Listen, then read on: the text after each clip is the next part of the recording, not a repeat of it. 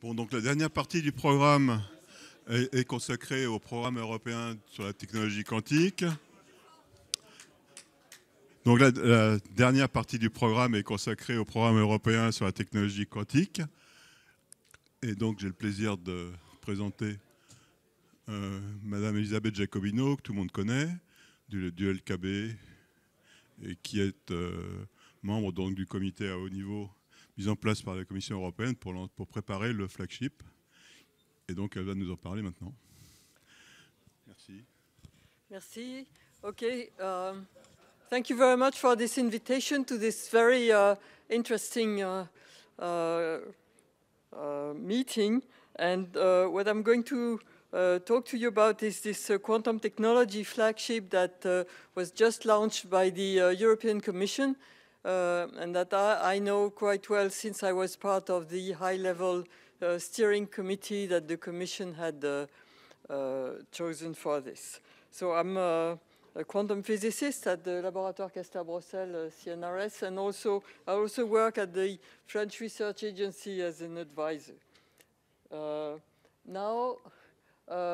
First, I would like to emphasize that this quantum flagship has a scope which is broader than quantum computing. It involves quantum communication, quantum sensing, quantum simulation, and quantum computing, and also a basis of rather large basic research for quantum information. So what should be emphasized is that the things that are the most used in information now, the laser and the transistor, are also quantum objects. And their operation rely on the laws of quantum physics, except that, of course, it's not particle by particle. I mean, you have many photons going out of a laser and many electrons in a transistor, but apart from that, they are quantum. And now the point is that presently we arrive at a stage, as many other speakers emphasized, where we are in a regime where the transistors are so small that they get to the atomic scale and that they will not be able to follow Moore's law for very long. And so the future is even more quantum, and even more quantum means we will have to consider individual particles. So this quantum technology, so the first quantum revolution, as I said, was allowed by the discoveries of the beginning of the 20th century. And the second quantum revolution, which is emerging now, will use individual quantum objects to design novel devices. And this is quite interesting to see that once more, as many discoveries, it was unexpected. And even Schrödinger himself said in 1950, we never experiment with just one atom or molecule. This is impossible. And this would entail ridiculous consequences. So now, of course, 10 or 20 years later, people in the lab started to operate with individual particles. And now the second quantum revolution really relies on these individual objects, either individual photons or qubits, etc. And they will use, and they use these two important properties that have been mentioned before. The superposition principle, where here a state can be in two, can be a superposition of two basic states at the same time. And then when a single electron goes, a flow of single electrons like that goes through a double slit, they sense both slits, and they only go to the place where there is an interference fringe, which would happen with classical optics. So this is a very specific property of this quantum superposition, that these particles behave both as particles and waves. And this is at the basis of quantum key distribution, which is much more advanced than quantum computing and already used in commercial applications. So it's based on this quantum superposition. So you have a photon, and the 0 and the 1 are encoded on the polarization, either vertical or horizontal. And so 1 is vertical, 0 is horizontal for the example. And now, where is the secret? The secret is not in the way they were encoded. The secret is in the basis. Because if you turn the basis by a random angle, then the photon will be in the superposition of 0 and 1s if the 0s and the 1s are in these directions. And if you try to read the state of the photon as 0 and 1 here, you won't know. I mean, it will happen. The result will be quite random. So to read the result here is you have to know the basis. And then if you know the basis, you can make a measurement, and the result of the measurement is reliable. And this is the basis for this quantum communication. The sender sends photons, which are encoded in 0 and 1s, but on a basis which is randomly changed from one to the other. Then the receiver reads the photons also in a random basis because he doesn't know the right basis. And then they communicate by phone to know which measurements were right. And they eliminate the other ones. But then a spy cannot use the results that he has obtained, because when he has measured the photon, he had a random basis, and every other time he had to send another photon to not to be identified, and the photon he sent was wrong, so had a random basis. So he has sent back a photon that had no meaning. So the spy can be detected by checking a few photons, and this is due to the fact that to measure the state of a photon, you have to know the basis. Okay, so this is superposition. And of course, entanglement can be also used for resource for quantum key distribution, because then you, for example, you have a source that emits two entangled photons, and when you measure one on one side, you know the state of the other one on the other side is either the same or opposite to the one you have measured. But to detect the right number, again, you have to know the basis where you should measure. Otherwise, it's useless. So this is, for example, the properties that are used in quantum key distribution and that are easier to operate than a quantum computer, because the photons can propagate on a quite long distance without being disturbed. Okay, so now this quantum technology flagship will be has been launched in Europe, and you see in Europe there are lots of people. Here you have the number of researchers working on this subject in Europe, so it's permanent people. And here all the companies that have manifested interest.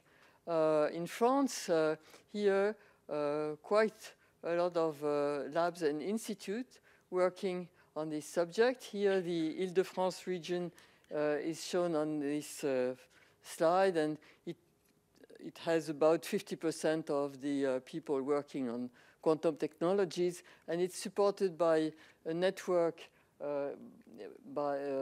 funded by the Île-de-France region. Now, it's also supported by quite a lot of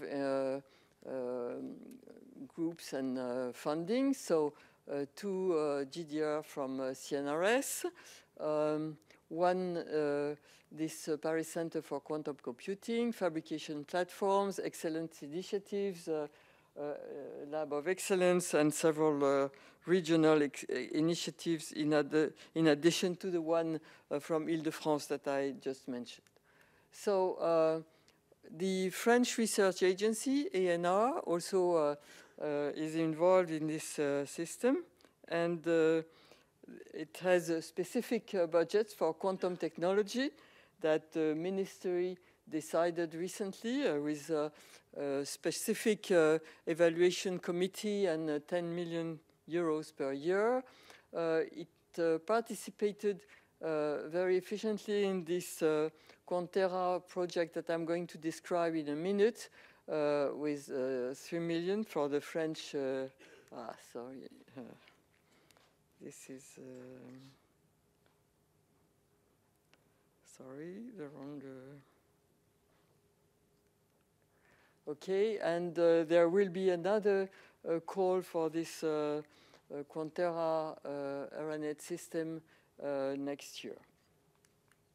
Okay, so this ARANET co-fund action was launched by the European Commission in 2016. It's on quantum technologies, and it has a broad scope with communication, simulation, computation, information sciences, metrology, sensing, imaging, etc. And it focuses on low TRLs, FET-like, long-term vision, etc. And the project size were supposed to be 1 to 2 million euros and involving at least 3 partners from 3 countries in Europe as the FET program.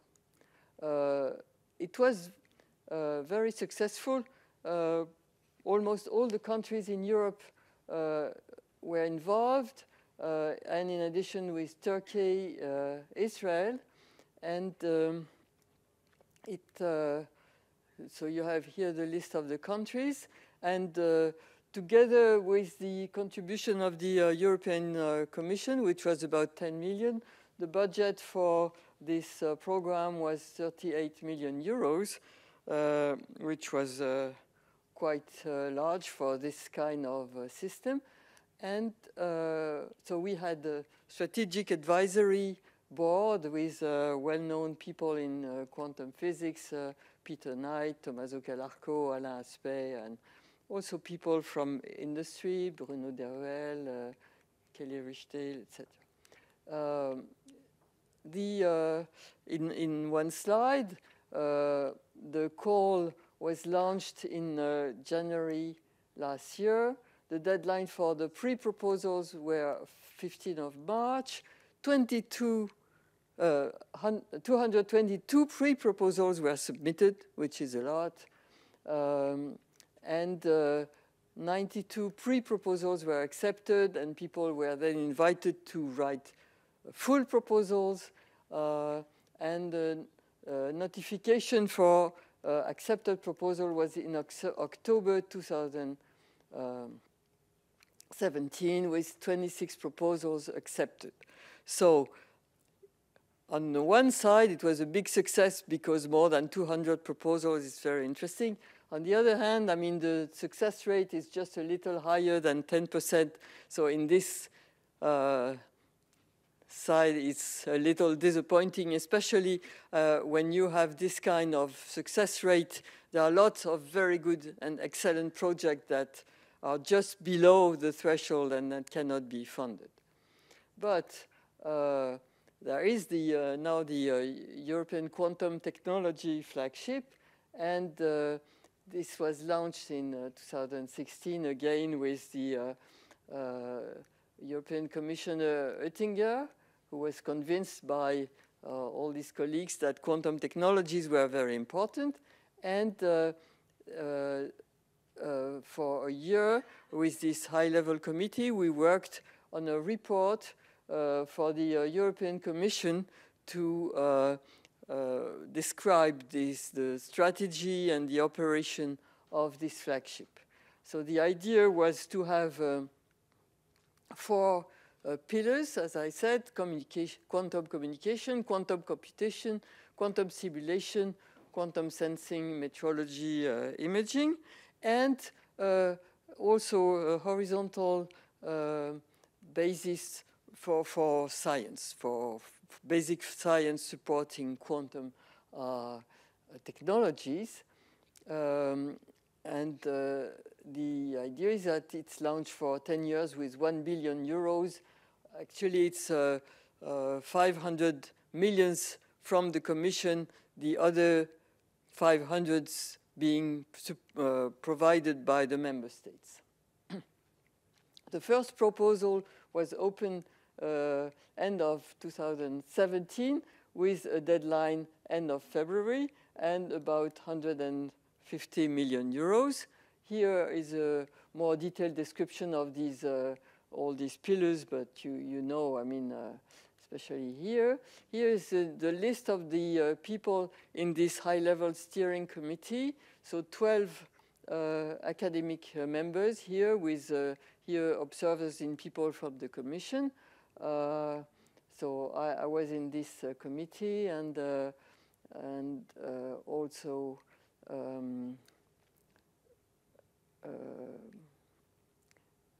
people, you know, from various countries, and here also 12 people from industry, and you see here Cyril Alouche from Atos, and also Daniel Dolfi from Thales. So this high-level steering committee had to deliver advice on 3 main subjects: the strategic research agenda, so a long-term roadmap, an implementation model to describe how things will progress, and a governance model inside the flagship. And the idea was to have something different from the 2 existing flagship, HBP on brain and this, because and graphene, because these are considered as slightly too closed on themselves and not enough possible implication from all the scientists in Europe. So here in this case, it's much more open. So for the strategic research agenda, so we have these 4 pillars that I described already, and a transverse cross-cutting domain on basic science, excellence, of course, and also disruptive technologies. So in these projects, companies must be involved and contribute to proposals for novel technologies. So for the governance model, we proposed a diagram like this, where the board of funders, which include the European Commission and the member states, interact with a steering board, which is an ensemble of independent external scientists from academia and industry.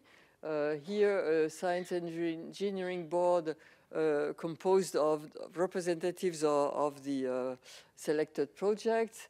And here, a flagship, a coordination office, which is a CSA, which is funded by the Commission. And here, everything is in interaction with the, this is, I'm sorry, sort of uncontrolled evolution, with a strong interaction with the scientific community. Okay, now the Commission didn't like this diagram too much, so they proposed another diagram. You see it's much richer. And you see the European Commission has a box for itself, independent of the member states. And there is here, this what was called the steering board is now called the strategic advisory board. And apart from that, there is the science and engineering board, composed of representatives of the flagship projects and of the Quantera projects, interacting with national activities. And here, the coordination and support action, which is CSR funded by the European Commission to handle the communication in the European scientific community. So for the strategic level, you see here that, of course, the Commission has the final hand on the project selection and funding, but the Board of Funders, that's the member states, also discuss with this, and the Strategic Advisory Board monitors the project of the progress of the flagship, and and can propose updates of the strategic research agenda, which is very important. Over 10 years, you want to adapt to what has been done, etc. So this strategic advisory board again is composed of academic members, industrial members, etc., and meets a few times a year. Now, the Science and Engineering Board, as I said, is composed of coordinators of the flagship project that have been funded, and representatives of the Quantera projects that have been funded too. And it has this task of putting people together, coordinating the activities, collaborations, and interacting with the advisory board to promote and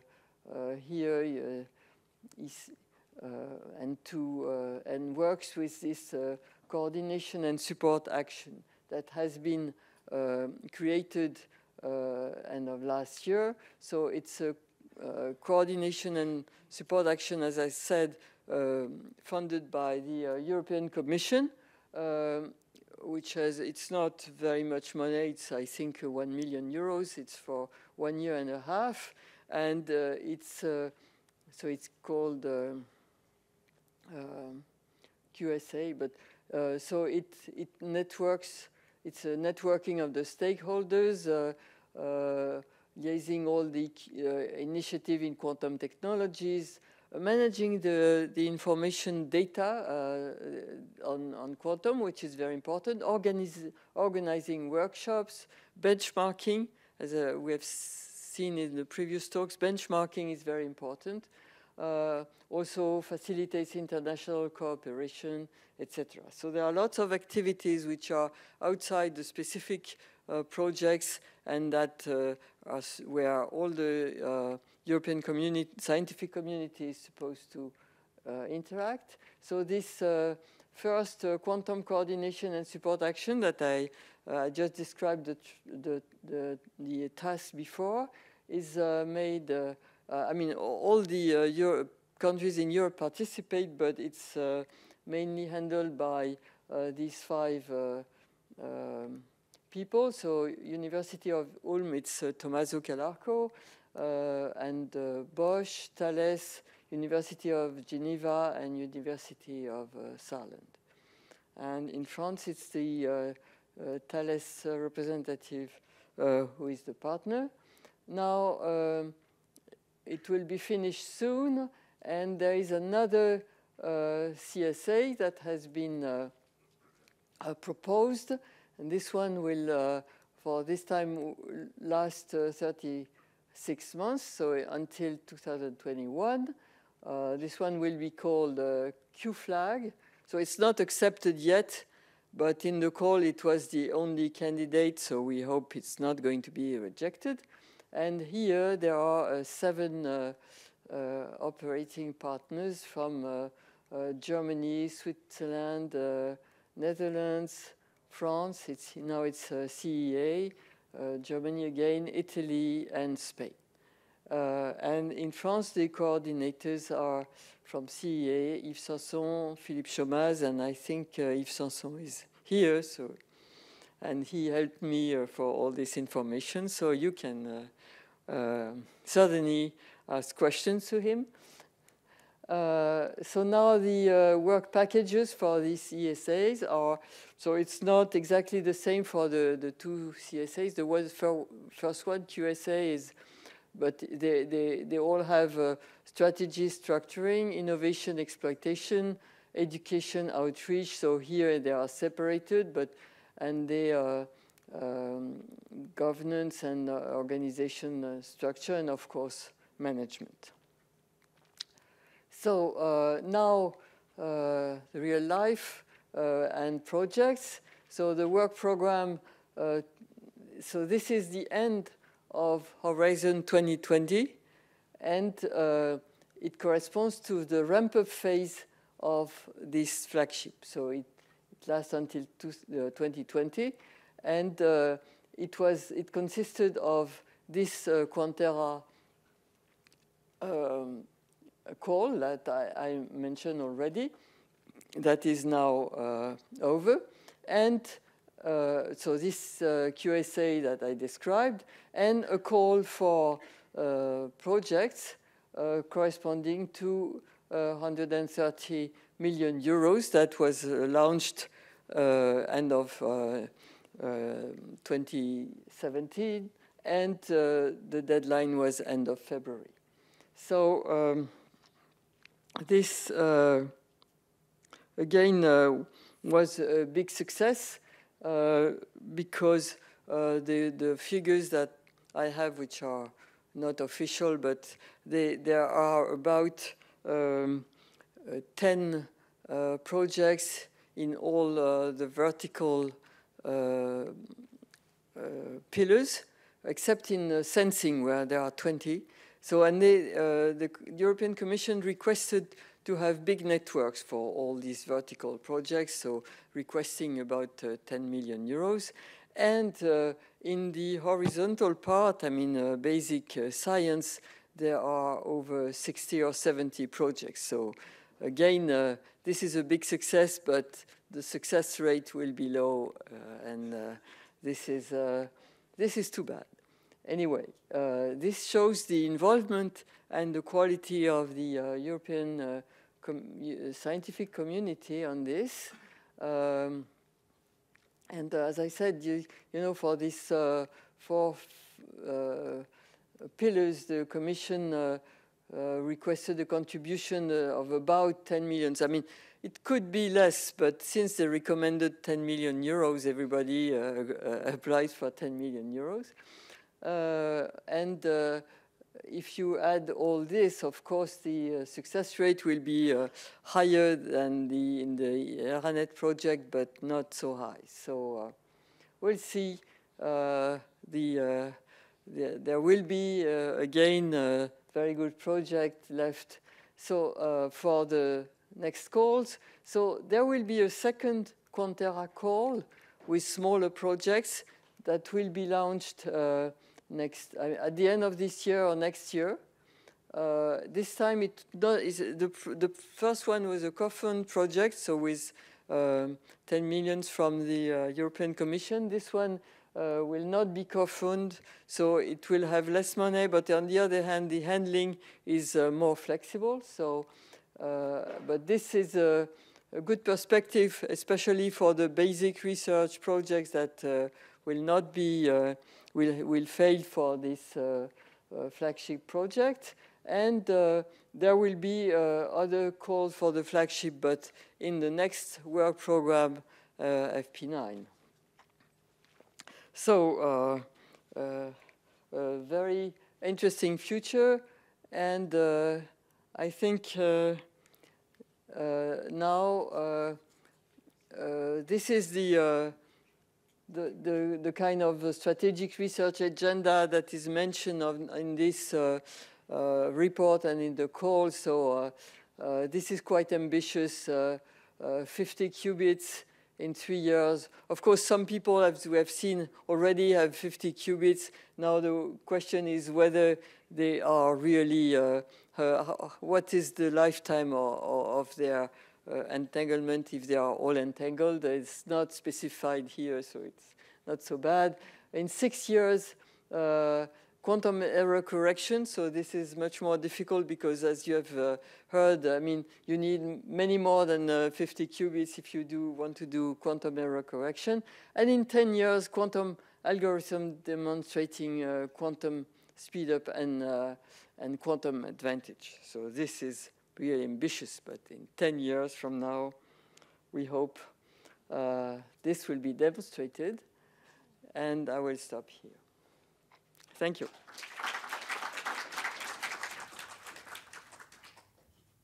Merci. Donc, est-ce qu'il y a des questions dans la salle?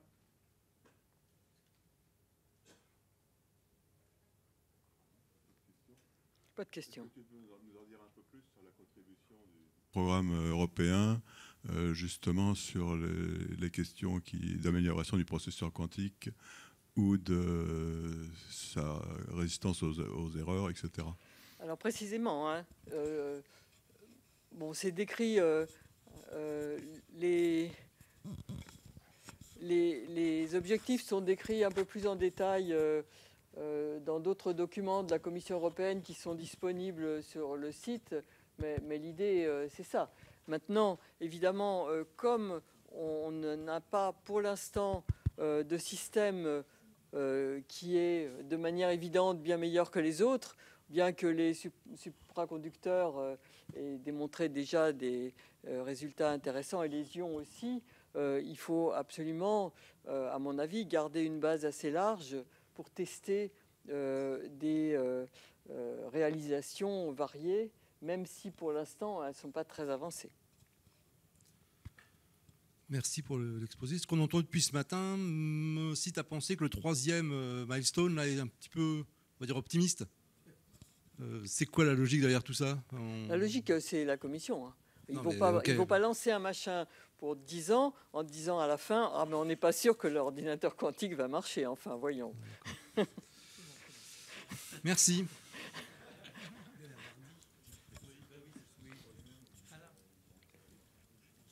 Maintenant, je pense que vu les progrès qui ont été faits sur les dernières années, effectivement, si on pense à un progrès linéaire, ça ne va pas marcher. Mais un progrès exponentiel dû justement aux bases quantiques, pourquoi pas? Oui, puis l'exponentiel a beaucoup souffert dans la presse. Dès que c'est plus que linéaire, c'est exponentiel. Hein. Voilà, exactement. Donc une question assez terre à terre. Dans ces structures comme le flagship ou Quantera, est-ce que des petits projets seront financés aussi? Oui, alors, dans Quantera, des petits projets, c'était que des petits projets, du genre en moyenne, disons, 2 millions d'euros, avec minimum 3 partenaires, parce que ça, c'est la règle européenne pour les projets faits, et 3 partenaires et 3 pays. Mais c'était plutôt des petits projets, mais il pouvait y avoir aussi des demandes un peu plus importantes et plus de pays, et aussi des industriels. Dans le flagship, pour les 4 piliers verticaux, ce qui était recommandé, c'était des réseaux importants avec beaucoup de partenaires et demandant des sommes assez importantes, justement pour se mettre ensemble. Mais dans la partie basique horizontale, des plus petits projets, genre 2-3 millions. Ok, merci. Donc il y a un bel éventail de... Ben oui, et le résultat, c'est un très bel éventail. Hein, oui, oui. Donc avec beaucoup de projets dans les 4 piliers et aussi dans la partie fondamentale. Bien, merci encore une fois. Mais bon, restez présents. Hein. Il y aura un autre appel donc à la fin de cette année ou début 2019, un autre Quantera, donc avec un spectre très large. Et avant, je pense que dès que le FP9 sera en place, un nouvel appel pour le flagship aussi.